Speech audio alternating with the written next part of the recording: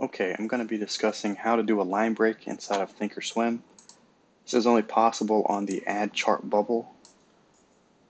We're going to be looking at the third parameter here, and this is where we tell it what we want it to show inside the chart bubble. And so what we want it to show is we want it to show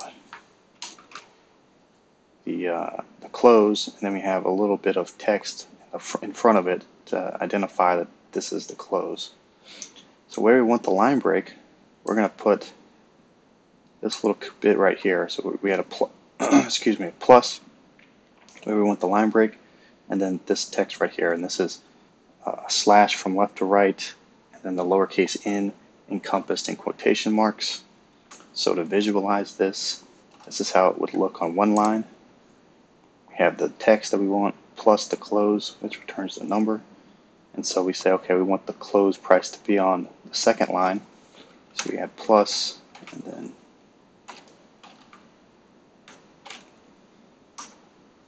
that right there, and that's going to move it down to the second line. Unfortunately, this doesn't work on add label or add vertical line.